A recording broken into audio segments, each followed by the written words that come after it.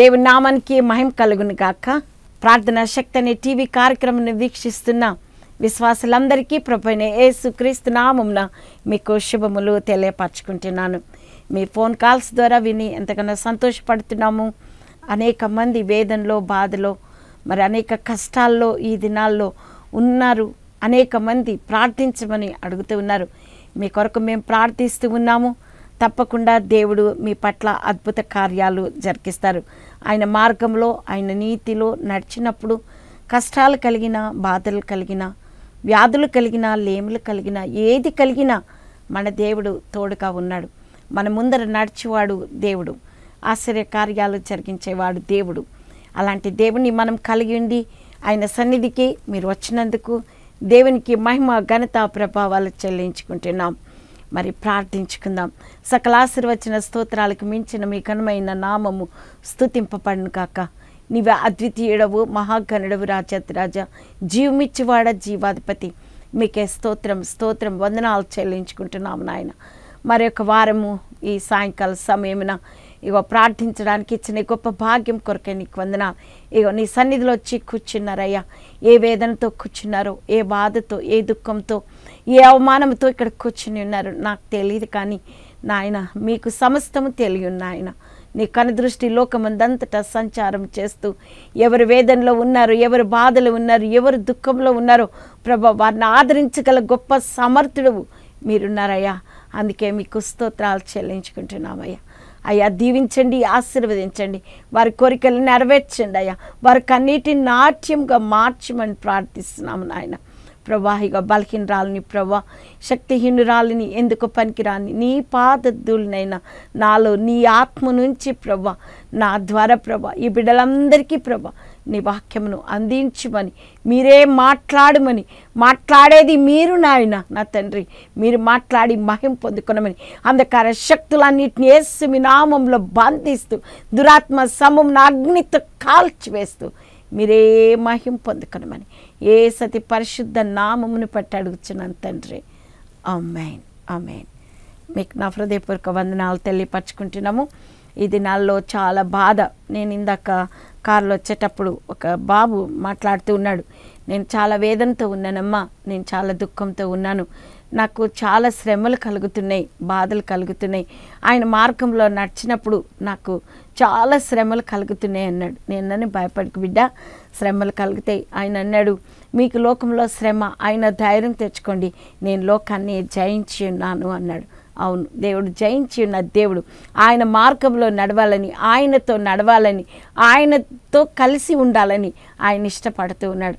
కాబట్టి శ్రమలు కలిగితే ఆయన భయపడద్దు, వేదన కలుగుతుంది ఆయన భయపడద్దు. ఎందుకంటే మన దేవుడు గొప్ప దేవుడు.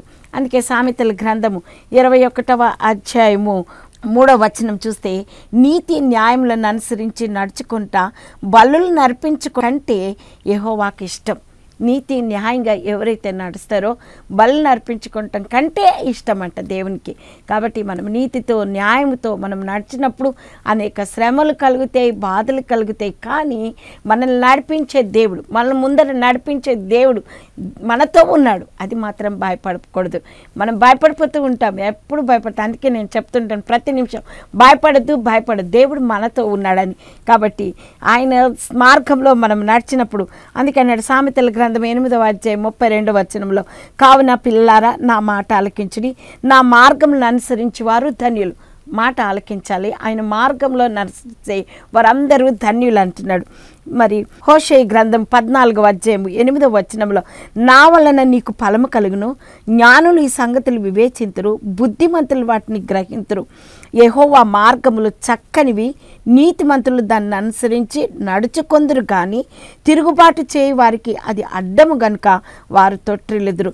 దేవుని మార్గాలు చక్కని, నీతిమంతులు దాన్ని అనుసరించి నడుచుకుంటారు కాబట్టి వాళ్ళ ధన్యులు అన్నది. కాబట్టి మన నీతి మార్గంలో మనకు నడిచినప్పుడు కష్టాలు కలిగిన, బాధలు కలిగిన, వేదనలు కలిగిన, అవమానాలు కలిగిన భయపడదు. ఎందుకంటే మనల్ని నడిపించేవాడు దేవుడు, గొప్ప దేవుడు. అందుకని దానియేలు గ్రంథం 12వ అధ్యాయం 2వ వచనంలో నీతి మార్గమును అనుసరించి నడుచుకున్నట్లు ఎవరు అనేకులను త్రిప్పుదురో వారు నక్షత్రముల వలె నిరంతరము ప్రకాశించెదరు. హల్లెలూయా, హల్లెలూయా, హల్లెలూయా. నువ్వు నీతిగా యథార్థంగా నువ్వు నడిచినప్పుడు, అనేక మందిని ఆయన మార్గంలో నడిపించినప్పుడు నీవు జ్యోతుల వలె ఉంటారని, నిరంతరము నక్షత్రం వలె ఉంటారని వాక్యం సెలవిస్తూ ఉన్నది. ఇంక మనం చూస్తే అపోస్తల కార్యములు 10వ అధ్యాయం 35వ వచనంలో ప్రతి జనములోనూ ఆయనకు భయపడి నీతిగా నడుచుకొని వానిని ఆయన అంగీకరించును. హల్లెలూయా. నీతిగా ఎవరైతే నడుస్తారో, యథార్థంగా ఎవరైతే నడుస్తారో వాళ్ళకి ఆయన అంగీకరిస్తాడని. సామెతల గ్రంథం 21వ అధ్యాయం 3వ వచనంలో నీతి న్యాయములను అనుసరించి నడుచుకుంటా బలులను అర్పించుకుంట కంటే యెహోవాకి ఇష్టం. దేవునికి ఇష్టమైన కార్యాలు ఈ లోకంలో అనేక కార్యాలు చేస్తూ ఉంటాం. ఇతరులకి ఇష్టం ఉన్నట్లుగా మనం నడుచుకుంటున్నాం. వాళ్ళకి ఏది, ఎవరైనా ఇంటికి భోజనానికి పిలిచారనుకోండి, వాళ్ళకి ఏది ఇష్టమో చెప్పండి అమ్మా, మీకు ఏది ఇష్టమో చెప్పండి, అవి మీకు వండి పెడతామంటారు. మీకు ఏ కలర్ ఇష్టమో చెప్పండి, అది మీకు ఇస్తానంటారు. కాబట్టి అలాగా అది అప్పుడు మనం సంతోషపడతాం. కానీ ఈయన అంటున్నాడు, నీతి న్యాయములను అనుసరించి నడుచుకుంటే యెహోవాకి ఇష్టం అంటే దేవునికి ఇష్టం. హల్లెలూయా, హల్లెలూయా. ఎంత గొప్ప దేవుడు. అందుకే అంటున్నాడు కీర్తనల గ్రంథం 143వ అధ్యాయం 8వ వచనంలో నీ వైపు నా మనసు నేను ఎత్తుకొంచున్నాను, నేను నడవలసిన మార్గము నాకు బోధింపమని దావీదు భక్తుడు అంటున్నట్లు మనం చూస్తూ ఉన్నాము. కీర్తనల గ్రంథము 37వ అధ్యాయం 34వ వచనం యెహోవా కొరకు కనిపెట్టుకొని ఉండుము, ఆయన మార్గమును అనుసరించి భూమిని స్వతంత్రించుకున్నట్లు ఆయన నిన్ను హెచ్చిస్తాడు. ఆయన మార్గంలో నడిస్తే హెచ్చిస్తానంటున్నాడు. నీతిగా నడుచుకుంటే ఆయన ఇష్టపడతాడన్నాడు. ఆయన నిరంతరము ఆయన మార్గంలో మనం నడిస్తే జ్యోతుల వలె ప్రకాశిస్తామంటున్నాడు. ఇంకా చూడండి కీర్తనల గ్రంథం 86వ అధ్యాయం 11వ వచనంలో యెహోవా నీ సత్యమును అనుసరించి నడుచుకున్నట్లు నీ మార్గము నాకు బోధింపము. కీర్తనలు 25వ అధ్యాయము 12వ వచనంలో యెహోవా యందు భయభక్తులు గలవాడు వాడు కోరుకోవలసిన మార్గం వానికి బోధించును, అతని ప్రాణము నెమ్మదిగా ఉండును, అతని సంతానము భూమిని స్వతంత్రించుకును. అతని ప్రాణము నెమ్మదిగా ఉంటుంది, భూమిని అంటే ఈ లోకాన్ని స్వతంత్రించుకుంటాడని దేవుని వాక్యం చెప్తుంది. 37వ కీర్తనల గ్రంథము 23వ వచనం ఒకని నడత యెహోవా చేత స్థిరపరచబడును, వాని ప్రవర్తన చూచి ఆయన ఆనందించును. హల్లెలూయా, ఆనందిస్తాడు దేవుడు. చూసారా, ఆయన మార్గంలో మనం నడిచినప్పుడు ఎన్ని కార్యాలు ఆయన మన పట్ల నెరవేరుస్తాడని దేవుని వాక్యము మనతో మాట్లాడుతూ ఉన్నది.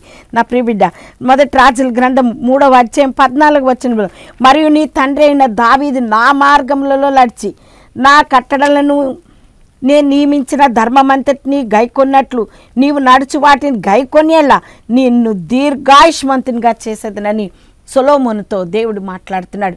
నువ్వు మీ దావీదు నడిచినట్లు మార్గంలో నడిచి ఆయన చెప్పినట్లు నువ్వు చేస్తే, నా కట్టడలను అనుసరించి ధర్మమంతటిని అనుసరించిన ఎడల నడిచి వాటిని గైకొనే ఎడల నువ్వు దీర్ఘాయుష్మంతుడు అవుతావు అన్నాడు. చూసారా నా ప్రియబిడ్డ, ఎన్ని వాగ్దానాలు ఉన్నాయి తెలుసా? ఇవన్నీ వాగ్దానాలన్నీ మర్చిపోతారు. కానీ ఈ లోకం ఏం చేస్తుందంటే ఆశ చూపి మోసం చేసే మార్గంలో అంత నడిపిస్తూ ఉంటాడు. కానీ దేవుని మార్గంలో నడిచినప్పుడు దీర్ఘాయుషు కలుగుతుంది, ఆనందం కలుగుతుంది, ప్రతిదీ మేలు కలుగుతుందని, జ్యోతుల వలె ఉంటారని దేవుని వాక్యం చెప్తూ ఉన్నది.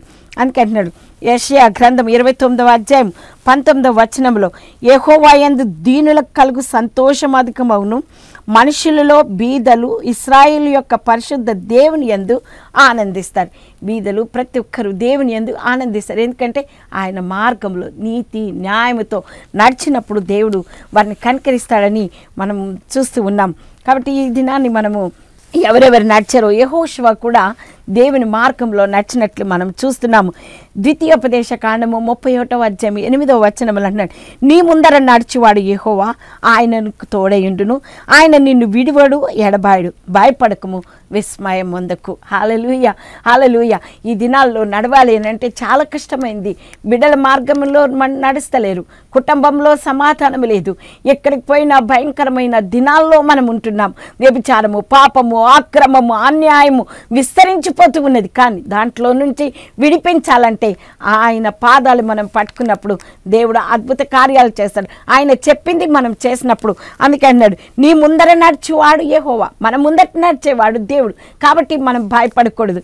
ఇంకా ఆయన నీకు తోడైండును. మనుషులు కొంత దూరమే తోడై ఉంటారంటారు, కొంతమంది సహాయం చేస్తామంటారు, ఆ తర్వాత సహాయం చేయకుండా మానేస్తూ ఉంటారు. ఆయన నిన్ను విడువడు, ఎడబాయడు. విస్మయం పొందకు, భయపడొద్దు, దేవుడు కార్యం చేస్తానంటున్నాడు. అందుకే యెహోషువ గ్రంథము 1వ అధ్యాయము 5వ వచనం మనం చూస్తే, నీవు బ్రతుకు దినములన్నిటిను ఏ మనుష్యుడు నీ ఎదుట నిలవలేకయుండును. నేను మోషేకు తోడయుండునట్లు నీకును తోడయుందును. నిన్ను విడివను, నిన్ను ఎడబాయను. నిబ్బరము కలిగి ధైర్యముగా నుండుము. అయితే నీవు నిబ్బరం కలిగి జాగ్రత్త పడి బహుధైర్యముగా నుండి నా సేవకుడైన మోషే నీకాజ్ఞాపించిన ధర్మశాస్త్రం అంతటి చెప్పున చేయవలను. నీవు నడుచు ప్రతి మార్గమున చక్కగా ప్రవర్తించినట్లు నీవు దాని నుండి కుడికి కానీ ఎడమకు కానీ తొలగకూడదు. యెహోషువకు దేవుడు మాట్లాడుతున్నాడు. మోషేకు యెహోషువ కూడా అదే రీతిగా చెప్పాడు, నేను ఆ మార్గంలో నడిచినాను కాబట్టి నువ్వు అదే మార్గంలో నడవాలి అని చెప్పినప్పుడు మనకు తెలుసు యెహోషువ ఎంత గొప్ప భక్తుడు, ఎంత గొప్ప కార్యాలు జరిగించాడో మనకు తెలుసు. యెహోషువ ఇంకేమన్నాడంటే, యెహోషువ గ్రంథము 1వ అధ్యాయం 8వ వచనంలో, ఈ ధర్మశాస్త్ర గ్రంథమును నువ్వు బోధింపక తప్పిపోకూడదు. దానిలో వ్రాయబడిన వాటన్నిటి ప్రకారం చేయుటకు నీవు జాగ్రత్త పడినట్లు దివారాత్రము దాన్ని ధ్యానించిన ఎడల నీ మార్గంను వర్ధిల్ల చేసుకొని చక్కగా ప్రవర్తించదు. ధ్యానించాలి ఆయన మార్గాన్ని, ఆయన వాక్యాన్ని ధ్యానించాలి. ఆయన ఏం చెప్తున్నాడో మనం దివారాత్రము, అందుకే దావీదు మొదటి కీర్తనలో రాస్తాడు, దివారాత్రము దాన్ని ధ్యానించేవాడు ధన్యుడు. ఎంత గొప్ప మాటలు ఇవన్నీ. కానీ మనము ఏం చేస్తామంటే దివారాత్రం ధ్యానించం. ఏదో కొంతసేపు ఉదయకాలమైన భయంతో లేచి గబగబా అన్ని పనులకు టైం ఉంటుంది. పొద్దున్నే లేచి గబగబా పనులు చేసుకుంటూ వచ్చి ఏం చేస్తామంటే ఆ క్యాలెండర్లో ఉన్న చిన్న వాక్యాన్ని ఇట్లా చూస్తాం, దేవుడు ఏం మాట్లాడుతున్నాడు అని చూసి వెంటనే ప్రార్థన చేసుకుని దేవుని వాక్యం ఇచ్చాం అని వెళ్ళిపోతూ ఉంటాం అంతే. మళ్ళీ రాత్రి రాగానే పిల్లల పనులు అన్ని పనులు చూసుకున్నాక ఇంకా నిద్రపోతూ ఉంటాము. ప్రార్థన అనగానే నిద్ర వచ్చేస్తూ ఉంటుంది, నిద్రపోతూ ఉంటాం. అది కాదు, దివారాత్రము అంటున్నాడు. దివారాత్రము దాన్ని ధ్యానించిన యెడల నీ మార్గమును వర్ధిల్ల చేసుకొని చక్కగా ప్రవర్తించదు. హల్లెలూయా, చక్కగా ప్రవర్తిస్తావు. ఇంకేమంటాడంటే, నేను నీకు ఆజ్ఞాపించున్నాను కదా, నిబ్బరం కలిగి ధైర్యంగా నుండుము, దిగులు పడకము, జడియకము. నీవు నడుచు మార్గమంతటిలో నీ దేవుడైన యెహోవా నీకు తోడయుండును. హల్లెలూయా, దిగులు పడకు, భయపడకు, జడియకు. ఎంత గొప్ప మాటలండి, ఆదరించే మాటలు. నిజమే, నా జీవితంలో కూడా అంతే. నేను కొన్నిసార్లు నిరాశ పడిపోతుంటాను, నిస్పృహ పడిపోతూ ఉంటాను. అయ్యో దేవుడు ఏం చేస్తున్నాడు, దేవుడు ఎందుకు ఇలా మౌనంగా ఉన్నాడు, దేవుడు ఎందుకు కార్యాలు చేస్తున్నాడు. కానీ మన ముందర నడిచేవాడు మన దేవుడైన యెహోవాయే.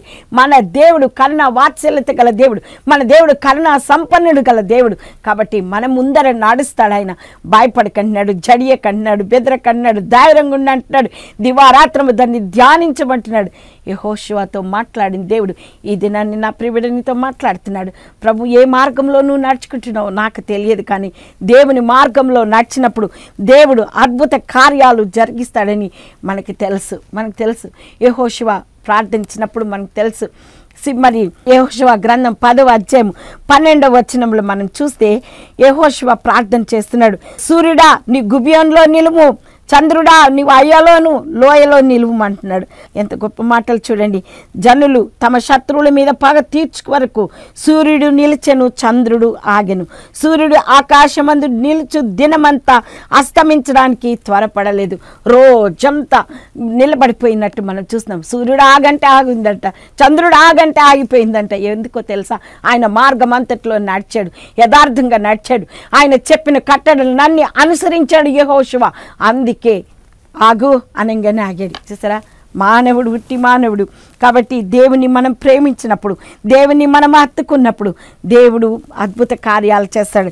అందుకే యెహోషువ గ్రంథం 6వ అధ్యాయం 27వ వచనంలో అంటున్నాడు, యెహోవా యెహోషువకు తోడయుండెను గనుక అతని కీర్తి దేశమందంతటను వ్యాపించెను. హల్లెలూయా, ఆయన మార్గంలో నడుచుకున్నాడు, ఆయనను హత్తుకున్నాడు, ఆయనను ప్రేమించాడు. అందుకే దేవుడు అద్భుత కార్యాలు జరిగించాడు. అందుకే అక్కడ మనం చూస్తాం, ఇశ్రాయేల్ వాళ్ళతో అంటున్నాడు యెహోషువ గ్రంథం 24వ అధ్యాయం 15వ వచనంలో అంటున్నాడు, మీరు ఎవరిని సేవించెదరో నేడు మీరు కోరుకోండి, ఎవరిని సేవిస్తారో మీరు కోరుకోండి. మీరు ఎవరిని సేవింప కోరుకొనెను నేనును నా ఇంటి వారును యెహోవాను సేవించదమని ధైర్యంగా చెప్పాడు. హల్లెలూయా. చూసారా, ఆయన దేవుని సేవించాడు, ఆయన మార్గంలో నడుచుకున్నాడు. అందుకే సూర్యుడు ఆగు అంటే ఆగాడు, చంద్రుడు ఆగంటే ఆగాడు. ఒక్క మానవుడు చూసారా, ఒక్కనాడు దినమెల్లా అస్తమించకుండా ఉండలేదట. చూసారా ఎంత గొప్ప, మరి అస్తమించడానికి త్వరపడలేదు అని దేవుని వాక్యం చెప్తుంది.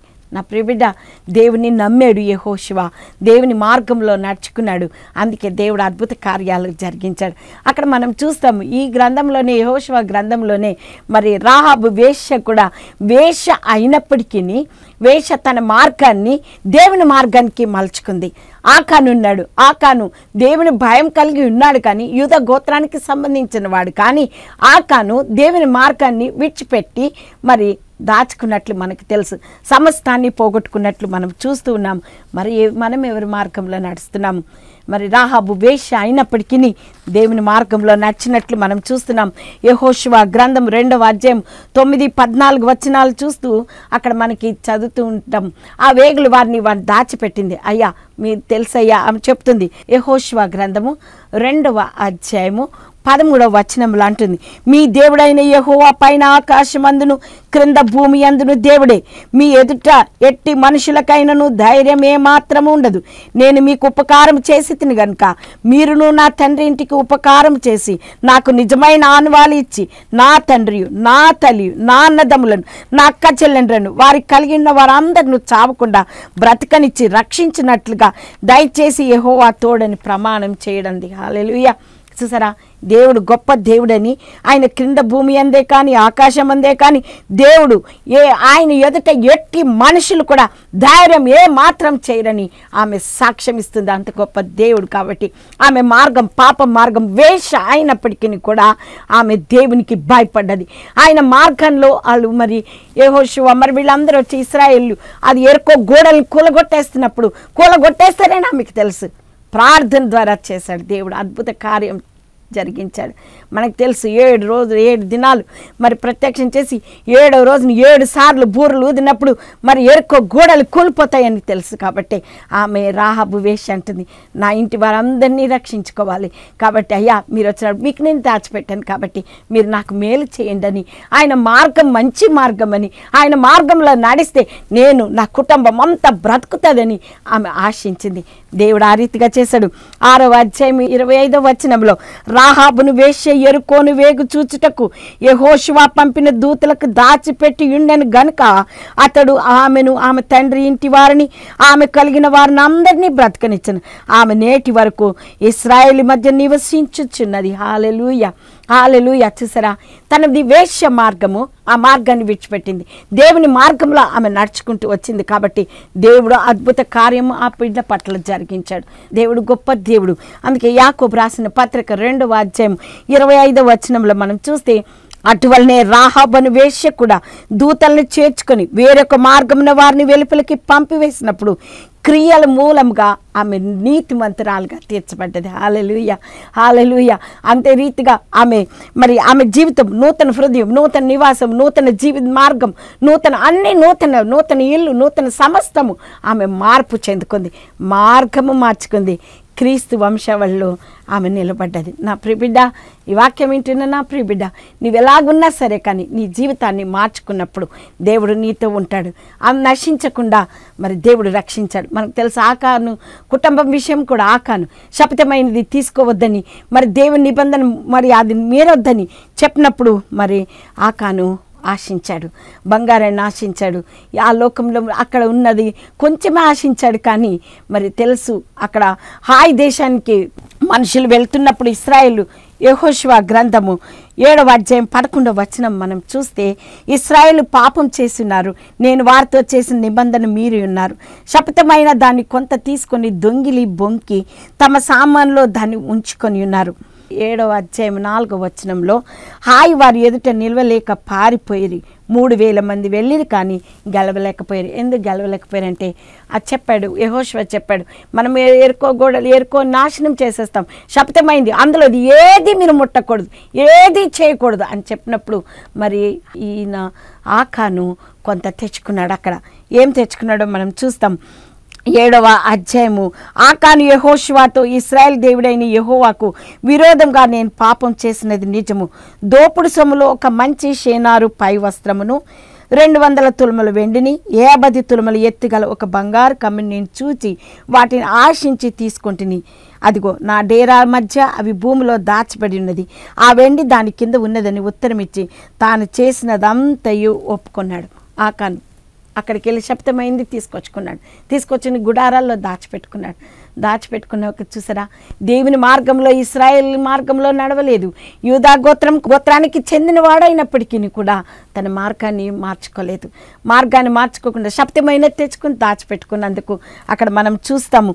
యెహోషువ గ్రంథం 7వ అధ్యాయము 24వ వచనంలో చూస్తే, తర్వాత యెహోషువ ఇశ్రాయేల్ అందరూ జరహు కుమారుడైన ఆకాను, ఆ వెండిని, ఆ పై వస్త్రమును, ఆ బంగారు కమ్మిని, ఆకాను కుమార్తెలను, ఎద్దులను, గాడిదలను, డేరాలను, సమస్తాన్ని తీసుకుని వచ్చారు. అక్కడికి ఆకోరు లోయలను తీసుకుని వచ్చి వాళ్ళని కాల్చివేశారు. చూసారా ఎంత భయంకరమో చూడండి.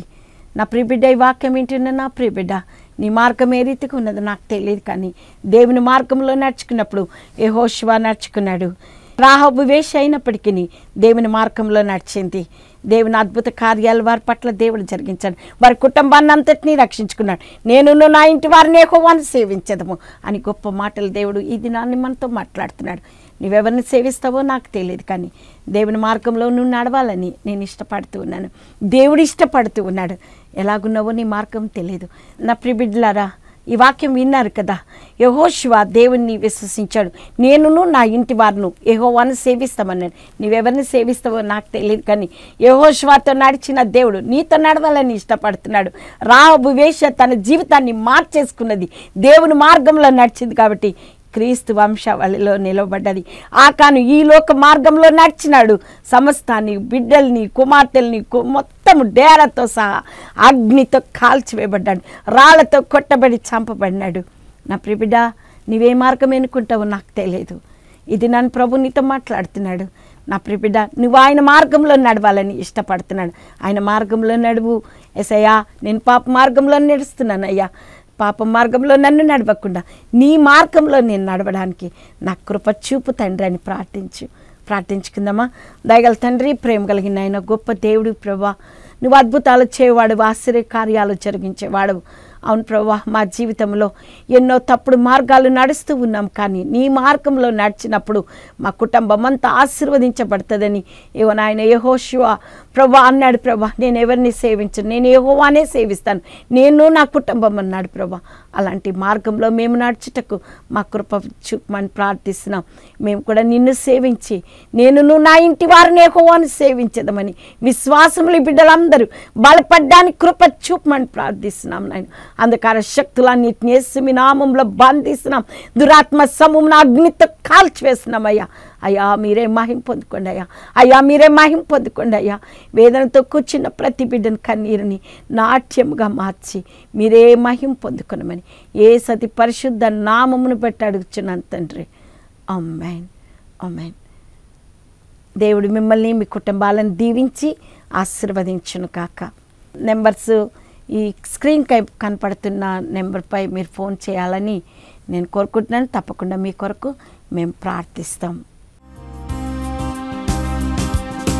నిత్య స్నేహంతో దరి చేర్చిన, నిత్య స్నేహంతో దరి చేర్చిన ఆదరించేడి యేసు ప్రేమ, నన్ను మార్చిన క్రీస్తు ప్రేమ.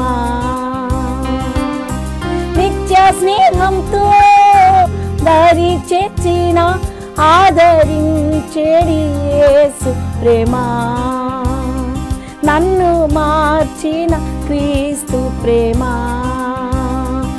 ఆదరించేడి యేసు ప్రేమ, నన్ను మార్చిన క్రీస్తు ప్రేమ.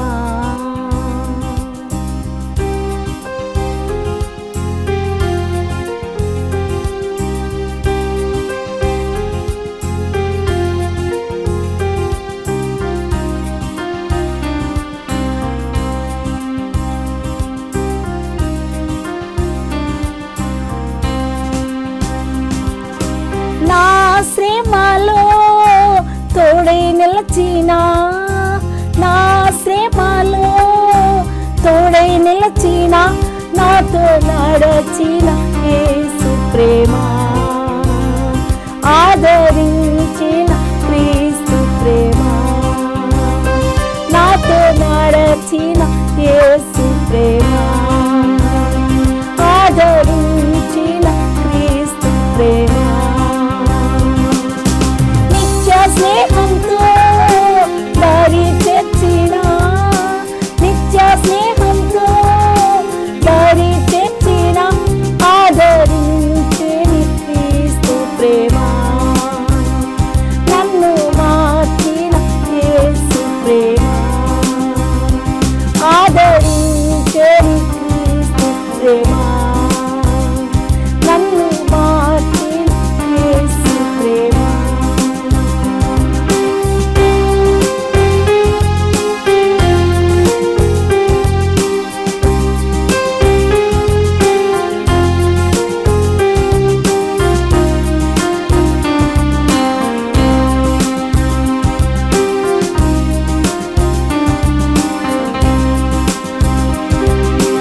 లోకమంతా నన్ను విడచిన లోకమంతా నన్ను విడచిన నన్ను విడువని యేసు ప్రేమ నాదరి నిలచిన క్రీస్తు ప్రేమ నన్ను విడువని యేసు ప్రేమ నాదరి నిలచిన క్రీస్తు ప్రేమ